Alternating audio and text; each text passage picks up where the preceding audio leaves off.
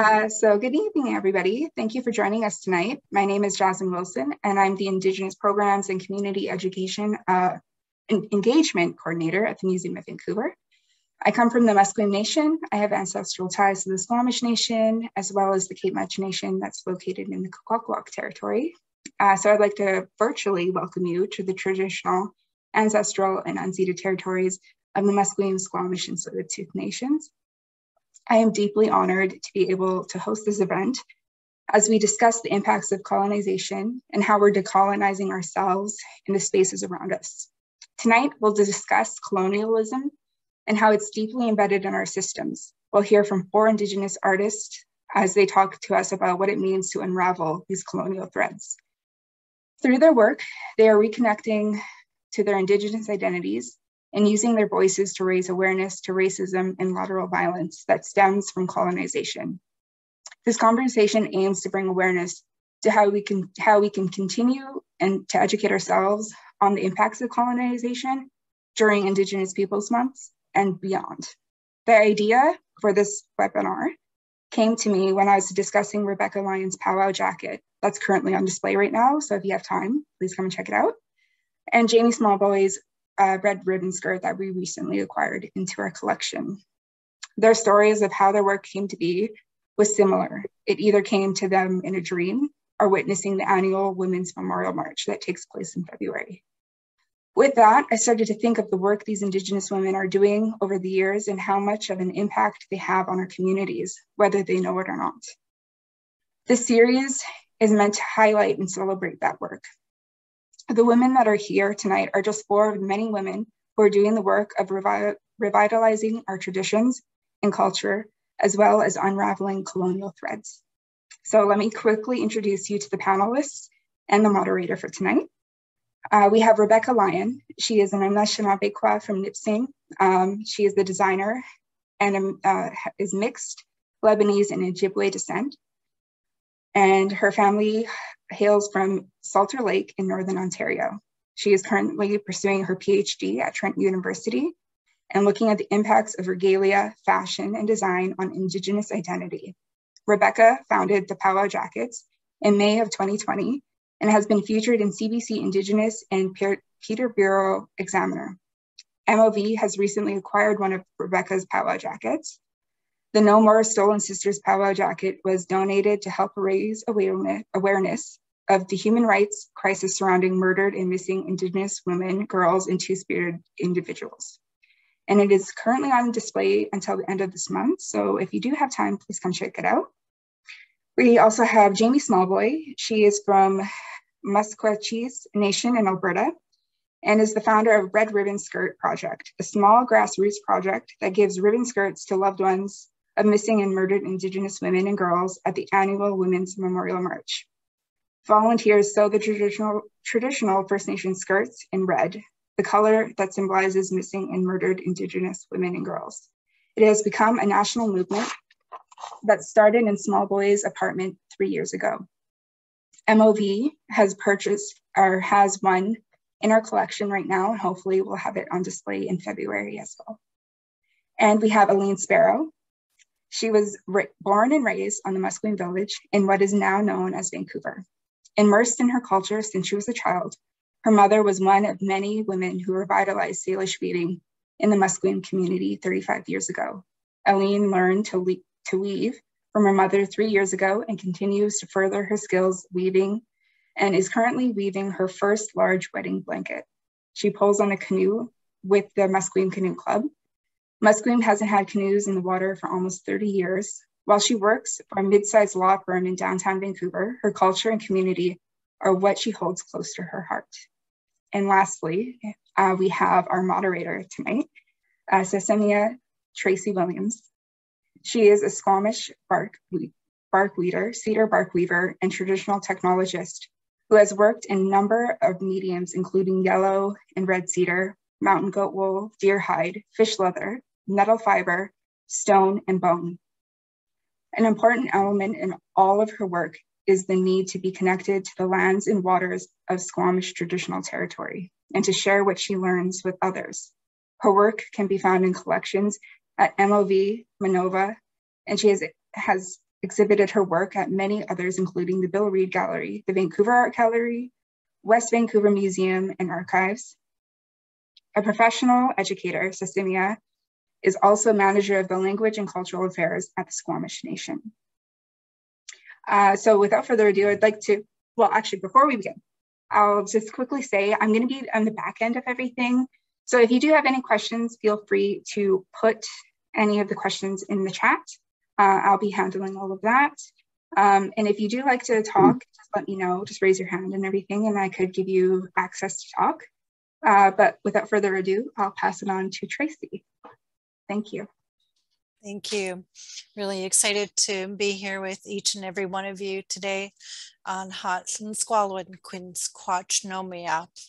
Just have a really good feeling in my heart, and thank you to all the panelists for joining us for this exciting evening to really talk about the ways that we're unraveling colonial threads.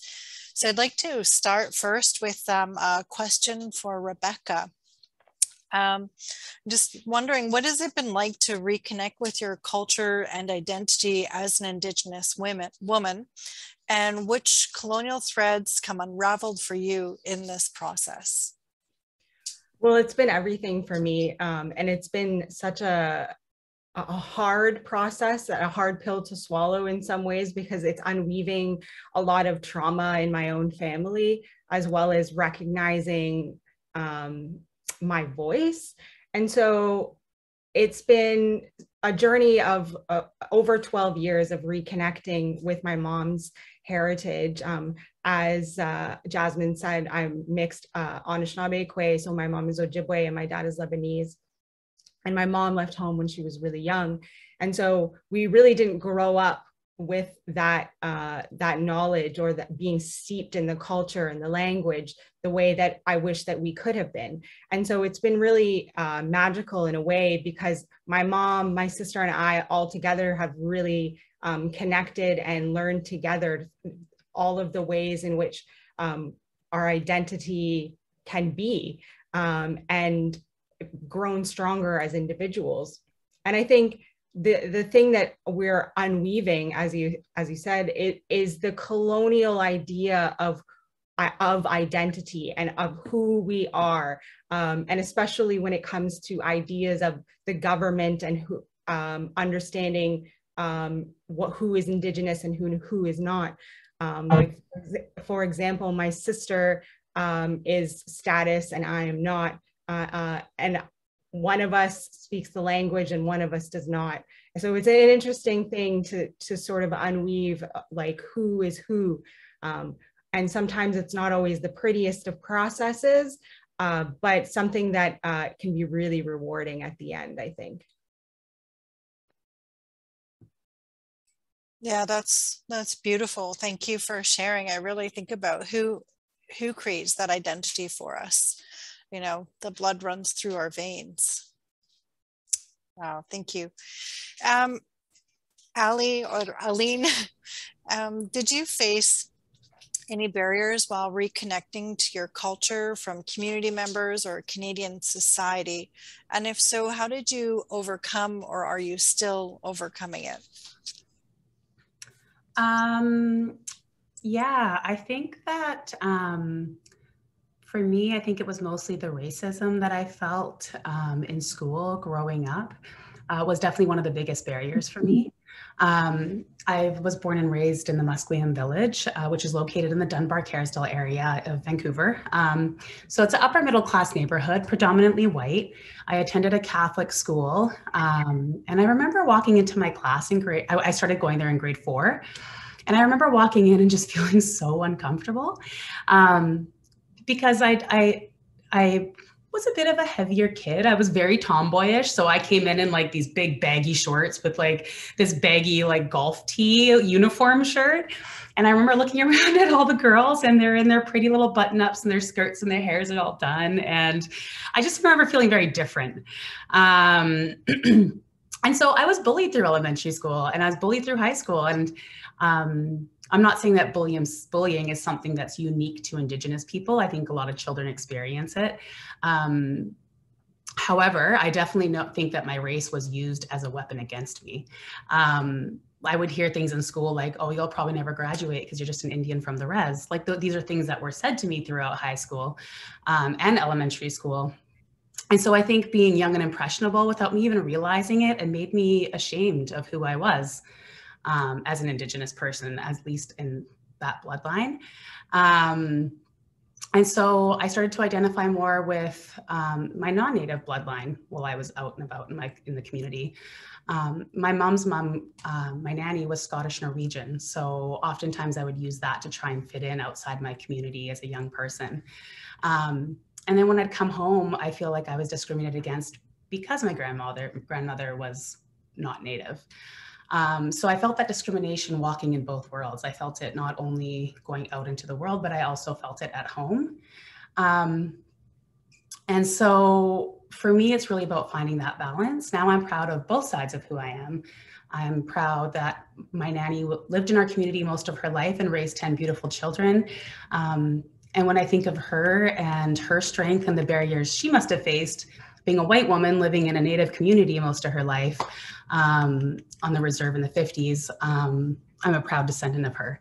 And at the same time, I'm grateful for my mother, who had a strong connected relationship with her grandfather, my great-grandfather, Edward Sparrow, Shwienam. And that kept me connected to my Indigenous culture. So for me, it's really about finding that sweet balance. But I think that being a young and impressionable Indigenous woman, I was just trying to find my place in the world, and racism played a huge part in delaying my connectedness to my Indigenous culture. Yeah, it's such a critical moment, isn't it? Like where we're there, I don't know, I found like I had this transition point where I would fall under Bill C-31. So I wasn't status for a long time, but I was on the reserve all the time, and I was around all my cousins all the time, but I was also the whitest Indian around. And, you know, I was just like, but even as a young woman, I knew I belonged to the people. Mm-hmm. And you know, at the same time, like I would go and drum and sing with my relatives, and then people would be like, who's that white girl over there with you? Why are you there? It was like, so it was this funny thing. So when I finally moved home to my village and I actually stayed, I didn't know who I was. I didn't quite know how I belonged to my people. And when I started doing basketry, I was 25. And when I started, I was like, oh, I knew I would never stop. I was like, oh, I can understand why my grandmothers loved this and why it was so important. And I was crazy. I would go to the mountains in these big high heel boots because I didn't own gear or anything like that. And just be like, take this tiny little car with donut wheels and hope for the best. And it was like, but that's where I found myself. It's where I found who I was and how I belonged to my people. It's like, you know, the mountains brought me home. The trees brought me home, and they anchored me in my village, and they do it for my children as well. This is just, you know, it's like how we know who we are, and it's an identity outside of like a job, if that makes sense. It's not about that.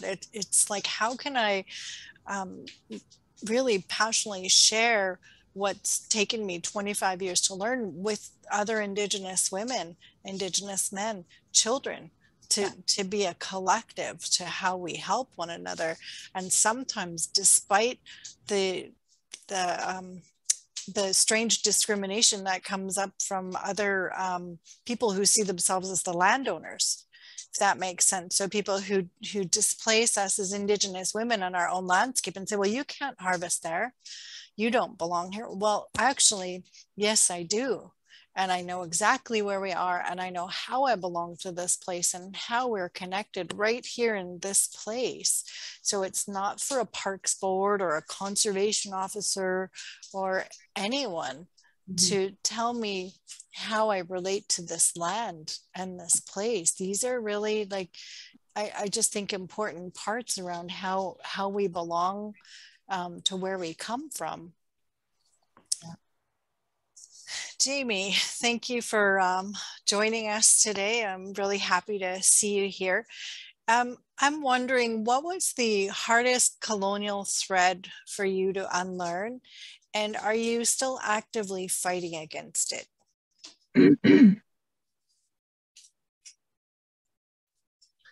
The hardest colonial thread to unlearn. I guess would be trying to fit in and be accepted, in a society of people that have a different bump than it took on than we do, like our way of thinking, our way of believing. Majority of my life, after becoming self-aware, was spent trying to fit in, trying to be accepted, trying to get that top grade, trying to do everything that Western society, has paved for us to achieve or to try and achieve. And I can remember when I was a little girl and, here back home, well, here where I'm at right now, in the springtime, you hear this bird, and I always tried to find this bird when I was a little girl. And it sounds like he says neepin, like neepin, and that means springtime. That's like when ska, like wake up, it's time for new growth. And I can remember when I would hear that bird, I couldn't wait to go out there and, smell the fresh dirt, that's underneath the snow. I couldn't wait to wake up in the morning and see the faces of the people that I loved, our animals that were there. And that was when I was a child.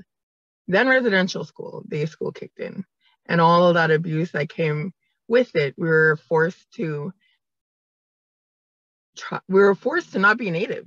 We were forced to not be Nahio anymore. And that crushed a huge part of my spirit. So to try get that feeling and connection back, I spent the majority of my life trying to fit in, try to be accepted, try to make myself feel worthy enough of this society so that they would accept me just for who I am. I still face that today. I'm still not accepted 100% as a Native person, and I feel it every day.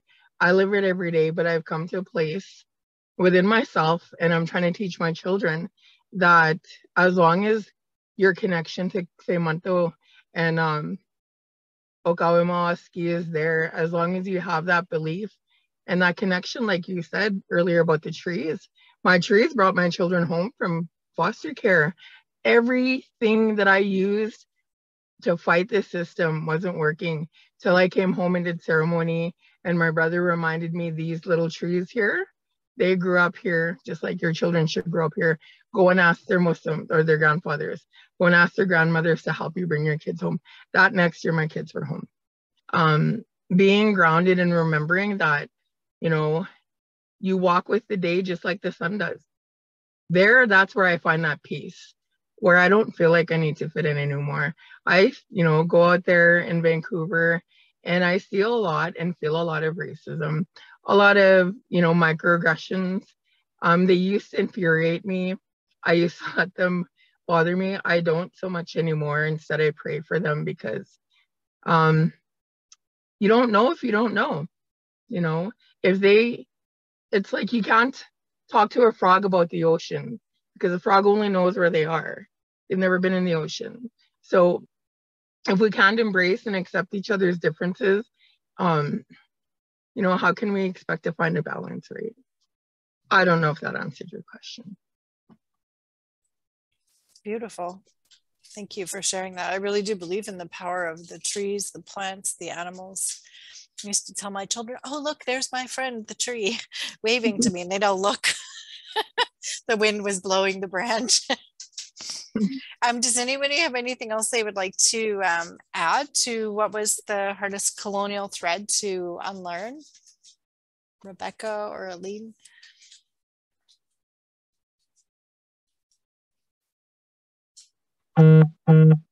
Yeah, I think shame plays such a a role in so many people's lives, especially, I know, like for me, it was like a shameful thing, a shameful part of who we were. And so I latched on to the other side, the Lebanese side, and we grew up with that. And so that's what I knew. And, you know, even in my own family, there was this level of shame and, you know, immediate family members using racial slurs and things like that, you know. And, you know, that gets ingrained in you and you take that on, and you really, even if you're not aware of it, you're subconsciously telling yourself these things, these negative things. And it wasn't really until I was an adult that I was able to actually accept those things and see the world through new eyes. And it awakened a part of me that I didn't know existed, but that blood memory was there. And that shame, I was able to overcome that shame and see the world through these new eyes. Or I sometimes say I'm walking in two different worlds, because I have this mixed identity. And so I see it through different eyes sometimes. And so I was able to open up that other eye and see past that shame. And it really changed my life. And I think that's something that we all are, you know, unraveling and fighting against, as that shame that's been ingrained in society against women, against Indigenous women, against us, just for being ourselves. And so I think that's something that is really important to talk about. Yeah, I really like what you said there, Rebecca, and I completely agree with you. And I just want to touch too about, because I felt the same way growing up. There is so much negativity, whether you realize it or not. Just the comments that are made within your own families, your community, your school, your peers. And I think a big turning point for me, and it kind of ties into colonial threads, is I want to give a shout out to Jolene Mitten, because she has done a lot of work in the Indigenous community. And in 2019, I think, she asked me to walk in Vancouver Indigenous Fashion Week. And I remember she was like, have you ever like considered? And I was like, no. Like, I didn't have a very high self-esteem. I was kind of like too nervous. But she convinced me. And so I went, and that was a huge turning point for me, because I walked into thinking I was just going to go be walking a little runway or whatever. I walked into Fashion Week, and I just remember looking around and looking at all of the like beautiful people that were there, and like successful Indigenous people that were really proud of who they were and their culture. And it was like life-changing for me, because there was so much pride in being Indigenous. And it was a really big turning point for me. And yeah, so that was kind of, I think, my journey. Like once I kind of went there, it kind of brought me back home to myself. And that's kind of when I started my weaving with my mom. But yeah, sorry, I kind of got off track there. No, it's all good. It's all good. Thank you so much for sharing. I want to ask all three of you to consider and answer the next question. What do you hope people will learn from your work and from your art? What do you think they'll be able to take away?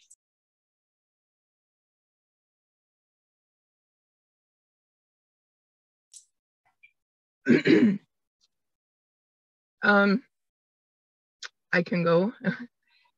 So when I first started the Red Ribbon Skirt project, the reason that I had wanted to bring it to Vancouver was because having been, I guess, lost for, you know, a long time, you know, that disconnect from my own identity as an Ahiosco and disconnect from my homeland. There was a lot that I suffered and endured because of that disconnect. And when I first heard the drums of the march downtown, I was homeless at the time, and I was fighting for my children, and you know, just facing every possible barrier that you could think of as an Indigenous woman. And it was really hard, and I reached a point where I felt like that I was worthless, and I was questioning, You know, why am I even here? You know, I have these 5 amazing children and I can't even see them. And why? Because I was struggling, because, you know, their father was abusive and, you know, all of these things. And I had given up. And one morning I heard these drums and I thought I was hallucinating. And I shared this story with Jillian, and I followed the drums. And when I turned the corner, there was like all these amazing women just marching and praying, and you could smell the medicine and you could feel the drum and the song. And I didn't know that our people were permitted to do things like this in the cities, because, you know, growing up in Alberta, it's a really racist province. And there's so many restrictions that we have that I never seen that. And that was pivotal to my healing. And when I came home to start attending ceremony, you know, like growing up before I was in the 60 scoop, before residential school, you know, impacted me individually directly.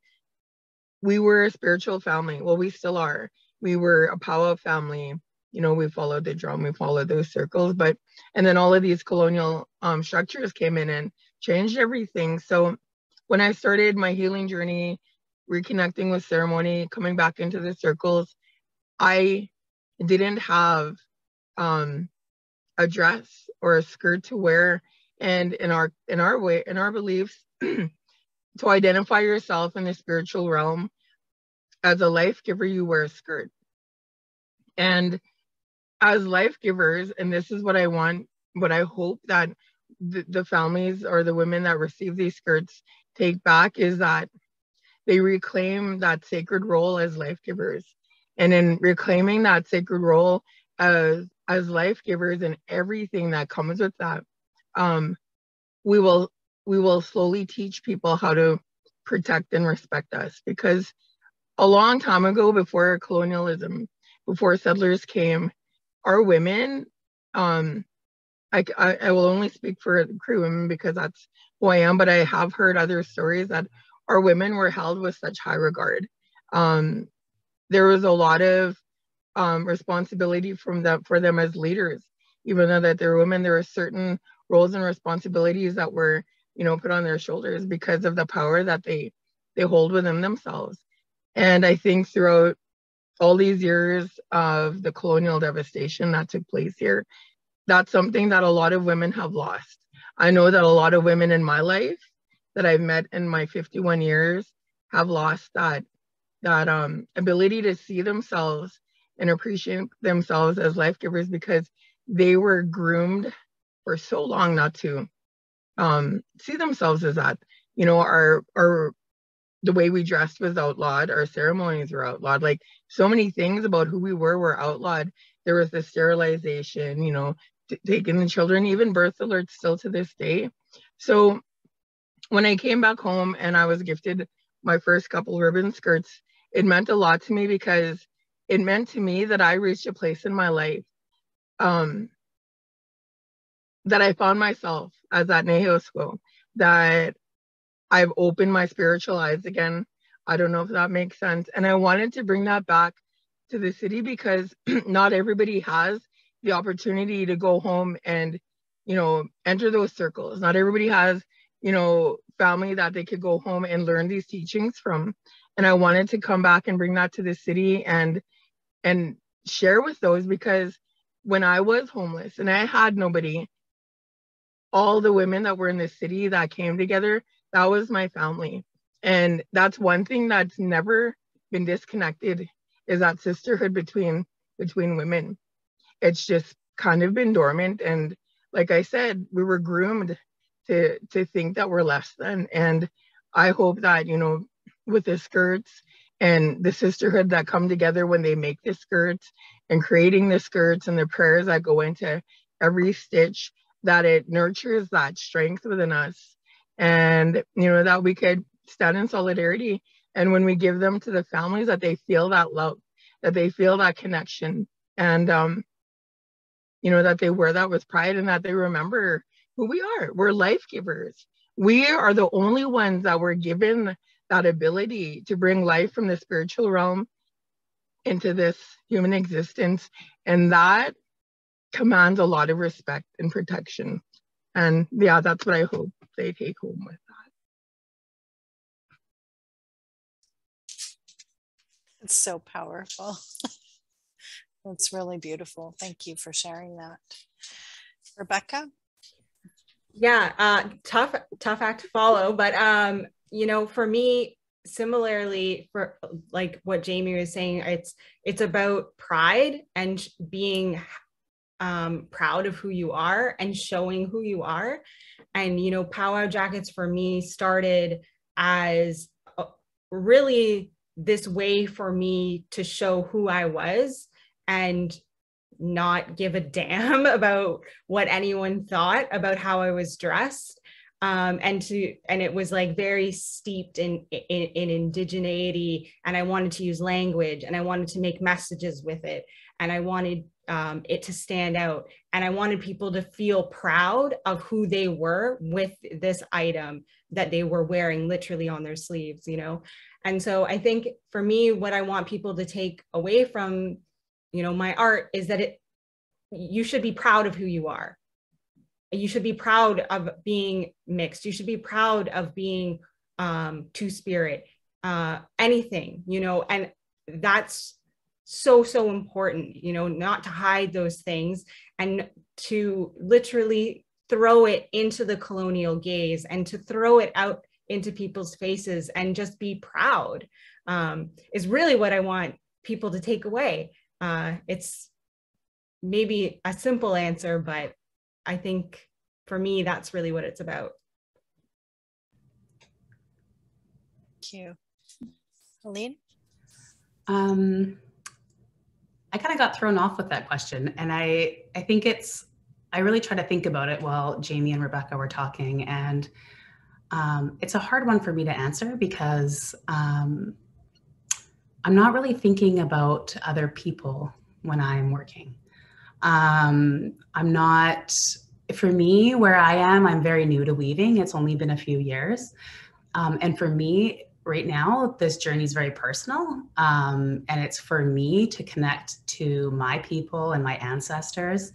And it's an opportunity for me to kind of slow my life down and remember my values and spend time with my mother and have her teach me. And so when I sit at my loom, the last thing I'm thinking about is anybody else. I'm not thinking about the outside world. I'm not thinking about what people are going to think of my blanket or my weaving. My mom has taught me that when you're making it, to put all your good thoughts and your prayers into what you're doing, because this person that you're giving it to is going to hold that energy. And so I'm thinking of that person. But I'm not so much thinking about what others are going to learn from, I don't want to say art because it's not really art, it's a way of life with blankets in the Salish people. And so at this point in my journey, I can't really answer that because I'm not really, it's not other people that I'm thinking about. It's just me and where I want to go. So. There's magic in all of that as well. I think about my own cultural practice and creations, and a lot of it, I think about those relationships with the animals that I'm working with, whether it's creating fish skin or hides or working with mountain goat wool. And a lot of my work is kind of hidden in some ways, but it's there. If you look, you'll see it. And hidden in the sense of like it's in community.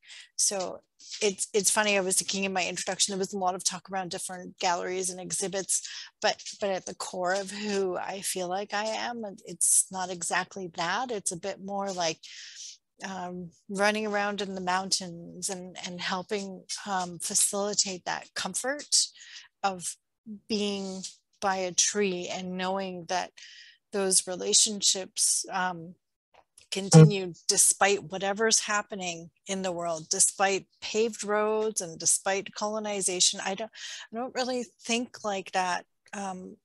My elder was saying we don't have a word for colonization in our language, and I think for me, I always think about that main focus, and the main focus really being the continuity part. So when you're talking like about motherhood, I think, yeah, because, you know, I wanted my babies to grow up with knowing access to trees and mountains and places, and making sure that they don't have to fight as hard as I had to fight, because I really did. I was like, I had to fight for every step of the way to relearn my own cultural practice, and every word, even every little word that I could learn of our language. None of it was like easy. It's just time spent, and eventually like trying to just be who we are, because I think that the outer world is just too complicated. There's no pleasing some of that, in my experience anyways. And I like what you say about the whole motherhood thing and with your children. My son went to Fraser Academy. So when we went into a lockdown and he had to learn schooling online, he was able to pick his art project for home. So he chose to do a weaving, and he made his own first little weaving at home. He sat down with my mom and he did a weaving, and it was actually featured at the Bill Reed Art Gallery not too long ago, alongside one of mine and my mom's. And so we all kind of 3 generations sat there together. So yeah, having access to it, it's great being able to raise your children in that. Very powerful. Okay, I'm not sure who would like to answer this question. I'll let you put up your hand if you want to say something. What does it mean to unravel the threads of lateral violence? And in what ways are you working against this lateral violence?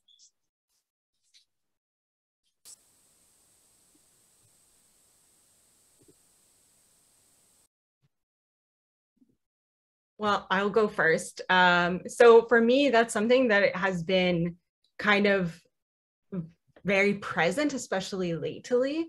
You know, being mixed is such an interesting way to walk through life. And especially as a person who's reconnecting, you know, so it's been over 12 years, but to me, I didn't live this life. I didn't grow up on the res. I didn't live a life where, you know, I am visibly Native. It was something that was later on in life. And so a lot of people question, you know, my motives or whatever, like my identity. And for me, unraveling that comes down to building my relationships with community and family. Those are what matter to me. And being accountable to those things, being accountable to community and being accountable to family. And I think the stronger and the more effort that I put into that, the more I'm unraveling the lateral violence that I get to unfortunately experience.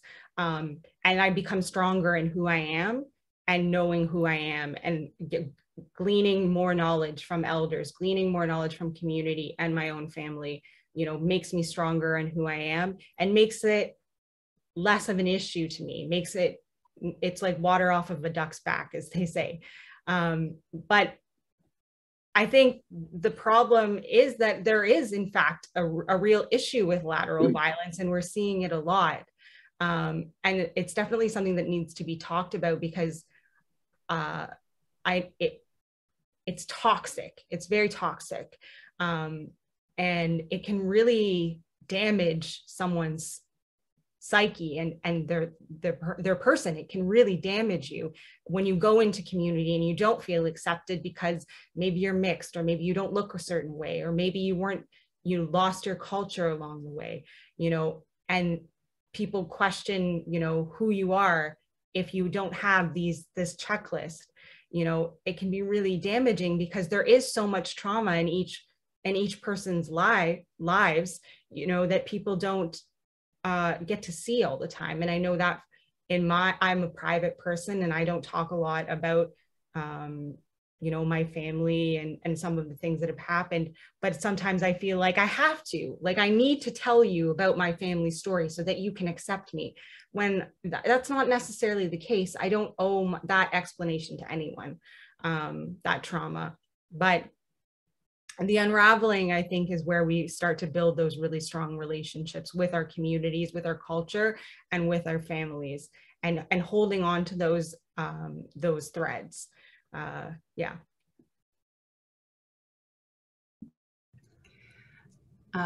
Yeah, I experienced lateral violence within my community because of my mixed blood as well. And I second what Rebecca said about kind of looking inwards and changing yourself.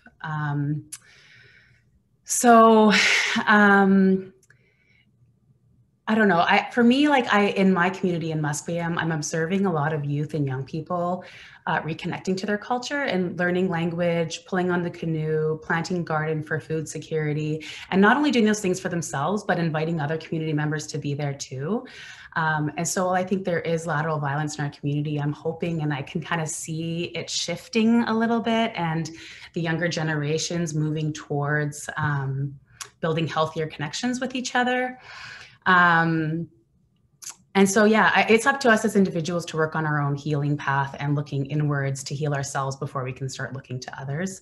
My mom always told me not to pay attention to what everybody else is doing. Don't compare yourself, just focus on you and what you're doing and do the best that you can. And if you can make that change within yourself, then you can bring that light to the work that you're going to do in your community. So, yeah. With with the experience that I've had and still have with lateral violence, I've learned that the first step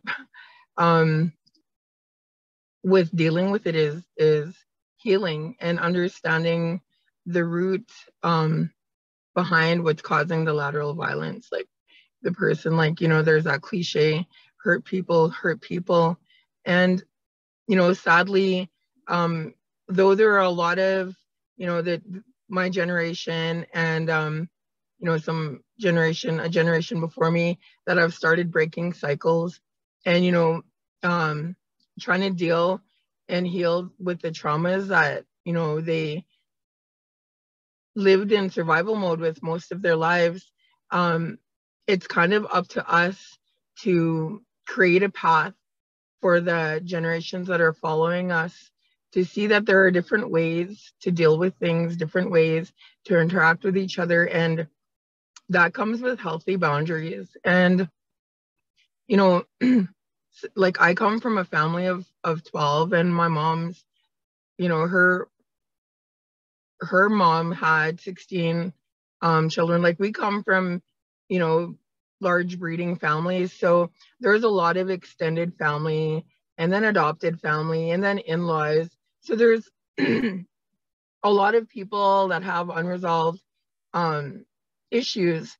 And on some levels, some are, you know, making changes, some are addressing those issues, and some are trying to heal. And sadly, some are stuck. I was stuck for a time. I was comfortable with a lot of my childhood trauma. I was comfortable because that's all that I knew. You know, it was there with me, you know, from the moment I woke up till the moment I went to sleep, you know, that trauma, that pain, that was there. So I walked around a lot with that. But like I said, with the healing, individually, that's, I think, where it starts is yourself.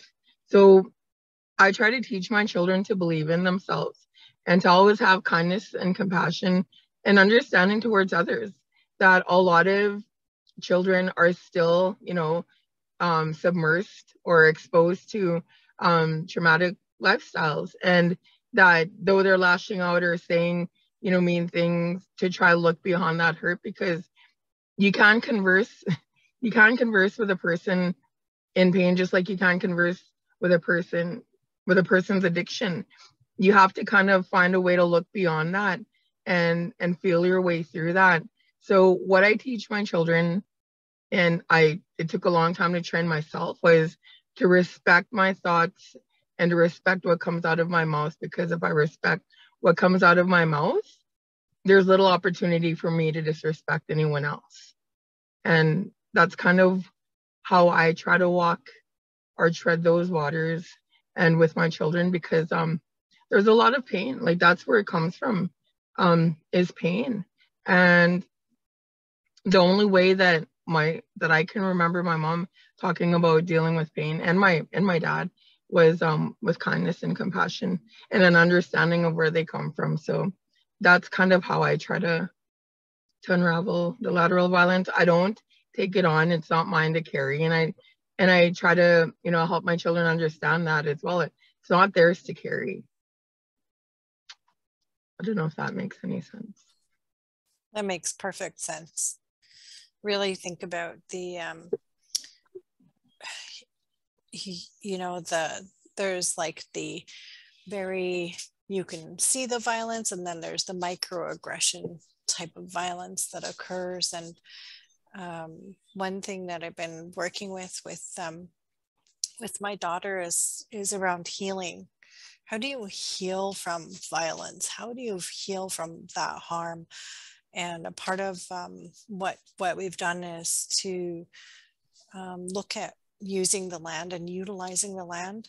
And we've returned to the ocean as a part of our healing, to remind her that you don't necessarily need medication from a pill, that there's other ways that we can achieve this. There's ways in our practice of who we are as Squamish people, and we can go back to the water and ask the water to help us.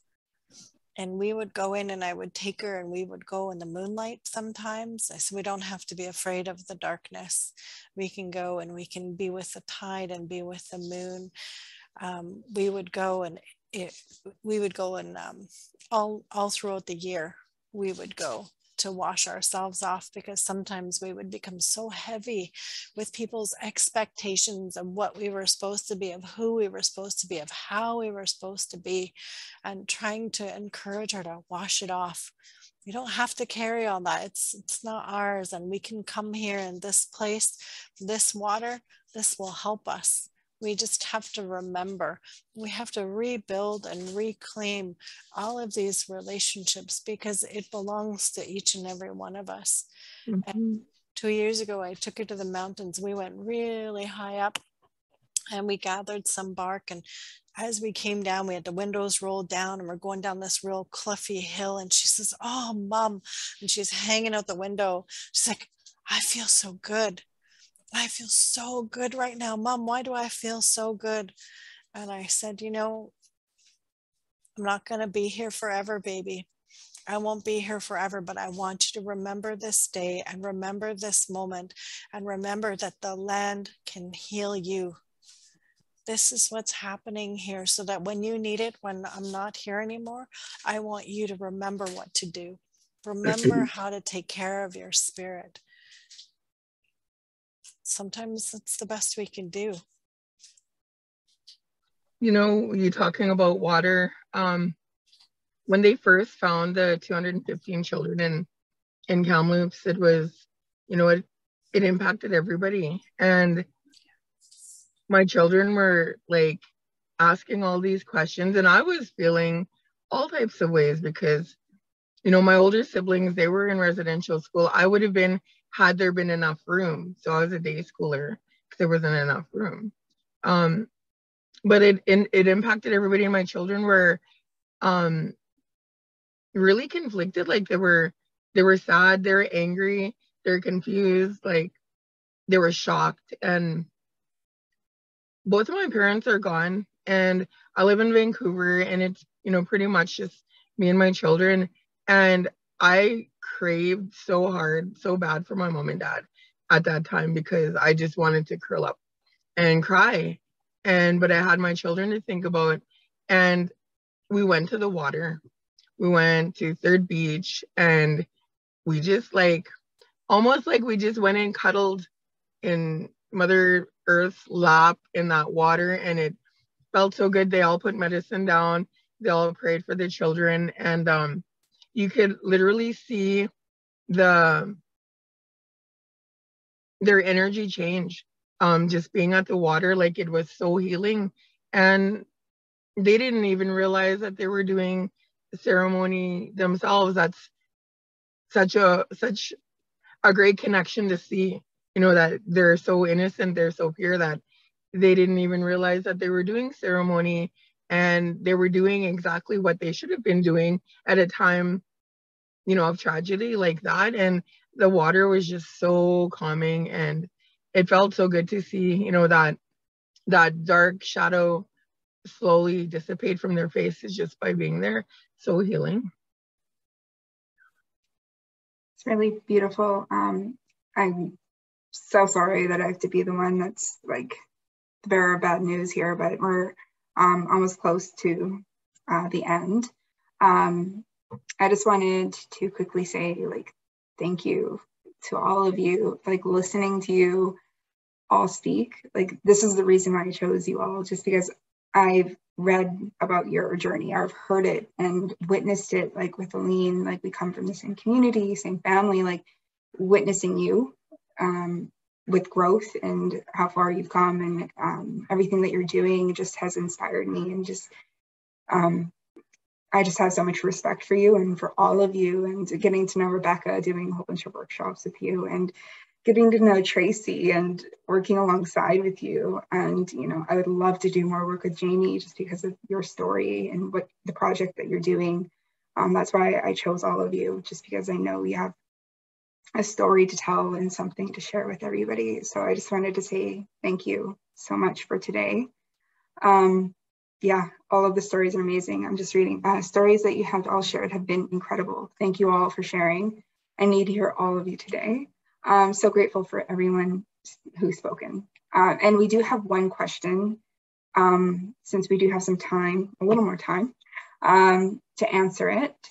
And if you do have to leave, you can. It will be recorded and we'll be putting it onto YouTube. So just so you're aware. So the question is, who inspires you to weave new threads of your own on your own terms?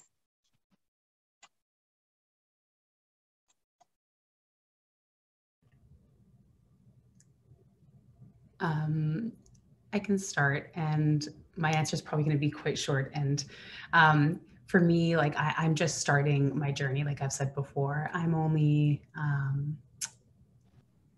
3 years in. So for me, I'm very much focused on the traditional aspect of weaving right now, with the hopes of maybe one day trying something new.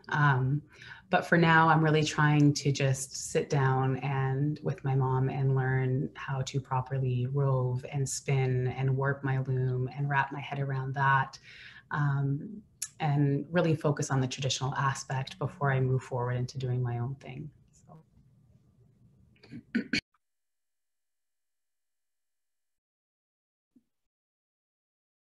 Yeah, for me, culture, language, the land, and community are all things that really inspire me to weave these new threads, and I just crave more knowledge from my elders and from community and from my family.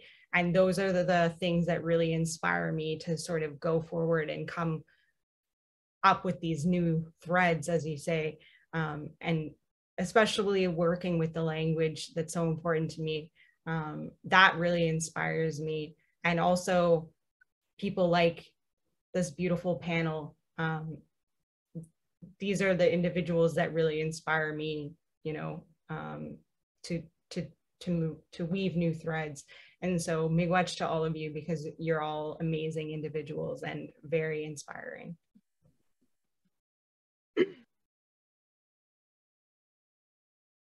I think for me,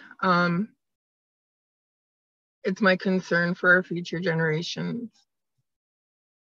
They have so much challenge and adversity ahead of them that before I leave this plane, I want to know that I have done whatever I possibly could to make some kind of change, some kind of difference, so that they're a little ahead of the way things are now instead of behind, because our future generations are going to be facing such harder times.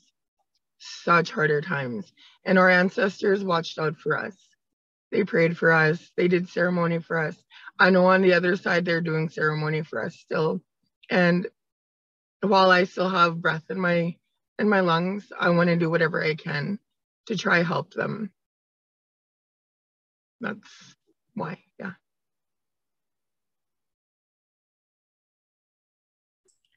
It's funny, every time I hear the word thread, I automatically think wool.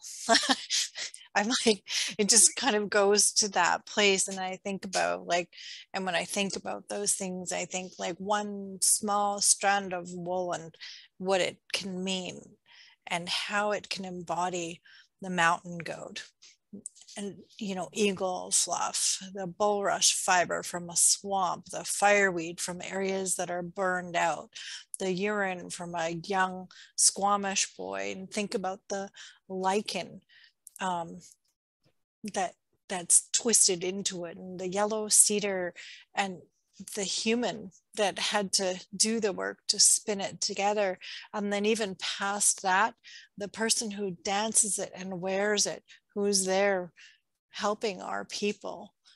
That small little bit, it's like I don't think to change the world, but just to ensure the continuity of who we are and how we belong and how we can remember that belonging and what it means to us, because this is the truth of who we are, and this is the gift that we've received to carry and to share with the future.